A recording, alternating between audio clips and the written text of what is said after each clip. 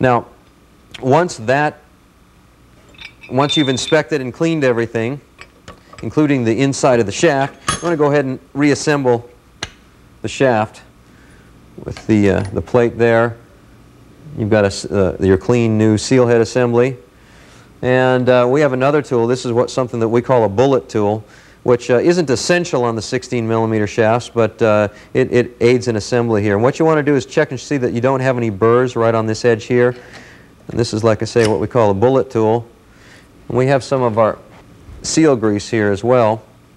Take a little bit of seal grease, and this we also have packaged in tubes so that it can't get dirty. But you want to go ahead and put some seal grease on there, then slide that over the end.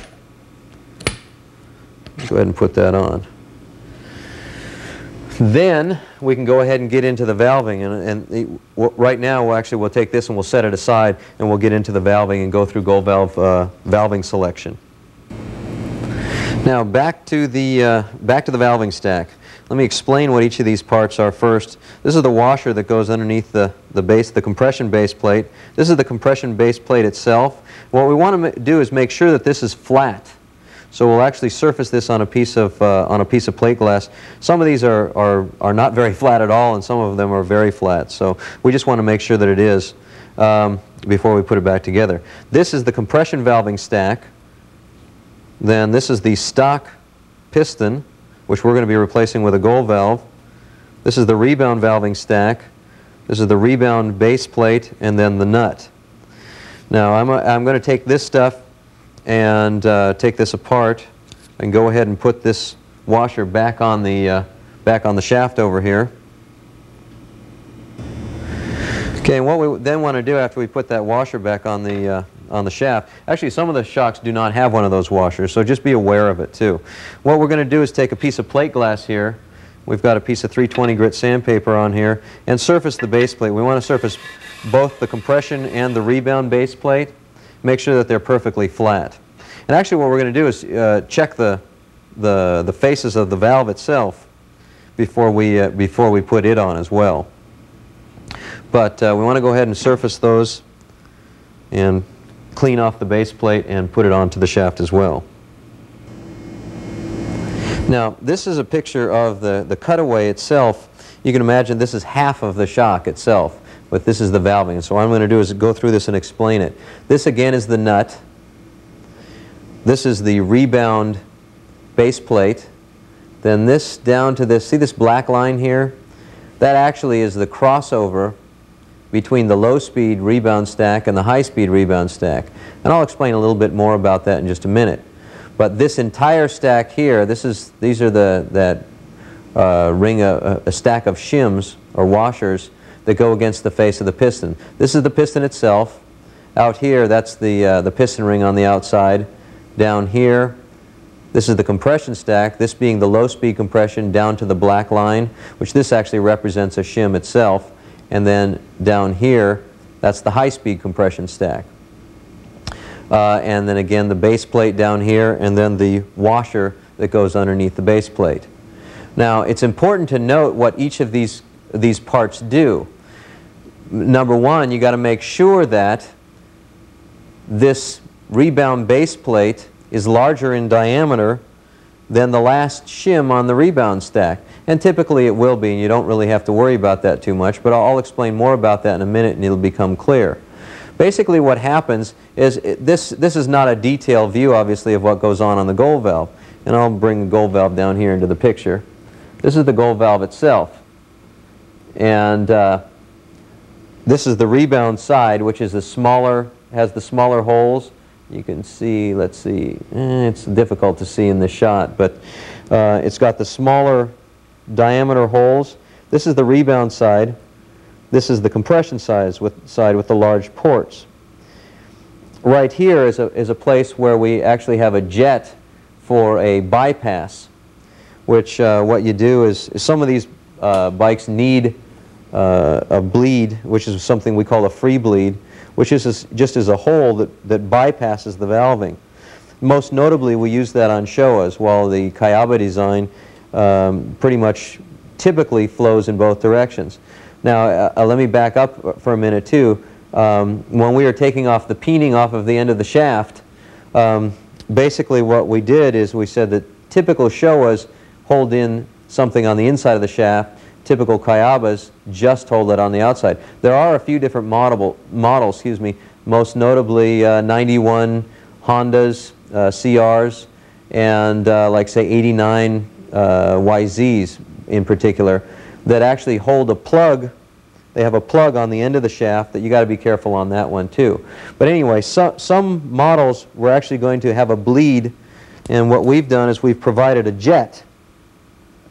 This little jet here screws into the gold valve here, and it comes blank, and what you need to do is you'll drill it out to a particular size that you need it to be depending on the chart. The advantage to this as well is that if you blow it and you get too big of a hole, you can just take this out, throw it away, and put a new jet in and start over. And what you want to do is, this is actually is drilled most of the way through when it comes from Racetech, and you can start from the side that's already drilled and just pop the hole through to the other side. Make sure that this is deburred and cleaned up, and then what you do is actually use blue Loctite, which is Loctite 242, I believe, or its equivalent. Loctite, make sure these threads are really clean, and Loctite this in. Then what we're going to do is actually show you how this valving stack goes together. Let's take a look at, for instance, this is the compression stack. The compression stack, what goes on is oil actually gets fed through, like I say again, there's no picture of the cutaway here, but it gets fed through these passages here, which are in this gold valve, and it feeds these washers or shims. This is the low-speed stack. The low-speed stack actually gets pushed away from the piston face, and depending on the number of these shims and the thickness of these shims will determine what the low-speed compression damping is. Then the reason this is darkened out is just to accentuate that there's a gap between this stack and this stack. Now, if this shim were not there and it were just one stack, this would be called a single-stage stack. In other words, when the oil goes through here, it has to push this entire stack of shims off of the piston face.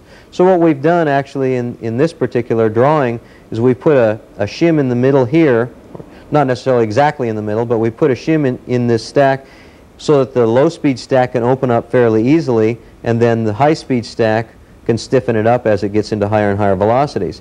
Now this again is a two-speed stack. On some applications we actually will use a three-speed or three-stage valving. On the Rebound typically we're using a two-stage valving as far as the shims are concerned, and then some type of a bleed that actually goes in both directions. The bleed again is accomplished either with this jet that we drill out for instance for the Showas, or on the Kayaba design it actually is automatically operates like that. It goes in both directions. It's a tapered needle and an orifice. So what you want to do is you want to make sure that as these go on the stack, obviously your compression base plate and your compression stack go on first, then the gold valve, then the rebound stack, starting with the low-speed rebound, the high-speed rebound, the rebound base plate, and then the nut. Now there's a couple of things that are very critical here, and I'll get to them later. But what I'm going to do is actually give you have you take a look at the gold valve valving chart, one of the early versions, which is over here. And we're going to have to zoom in on that, or it all just looks like chicken scratch. And what you'll notice here is that what we've got is we've got a low-speed compression valving chart, a mid-speed chart, and a high-speed chart. Some models, some applications, we will use a mid-speed stack, which will make it a three-stage stack. Some models will just use a two-stage stack. And in some rare instances, we'll even use just simply a single-stage stack.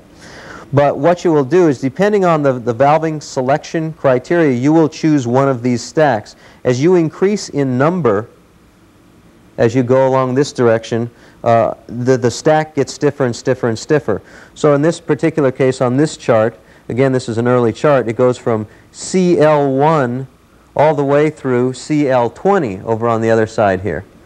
And each successive stack is stiffer and stiffer and stiffer. Now this is just the low-speed stack. You'll have to add the low-speed stack to the mid-speed and then add that to the high-speed to get you a total stack. Again, the mid-speed stack is optional on some models. So either you'll have 1, 2, and 3 stacks stacked on top of each other, or just the low-speed and the high-speed stacked on top of each other. Again, the low-speed goes against the piston face. The high-speed goes after that and goes and ends on the base plate. Now, the rebound valving is done just like the compression valving, where we're at a low-speed stack to a high-speed stack. This is the low-speed stack, this is the high-speed stack, and then we have the bleed sizes just written down here in both numbered drill size and their metric equivalents. But again, the low-speed stack always goes against the piston face, and then the high-speed stack goes against the low-speed stack and ends on the base plate. So enough about that. There actually will be instructions along with the gold valve kit on how to use this valving chart. So if it doesn't make a heck of a lot of sense right now, just the main things to understand are that the entire stack is made up of a low speed and a high speed, or a low, a mid, and a high on compression, and on rebound a low speed and a high speed. It's not one or the other. It is those two stacked together. The other thing to understand is that as the numbers get higher and higher, the stacks get stiffer and stiffer. So what we're going to be doing is actually, say for instance, if I have CL4, we'll add CL4 to say maybe CH6, add those two stacks together and apply that to your model. Again, I'm just using that as an example, but that's how we're actually going to build these stacks up.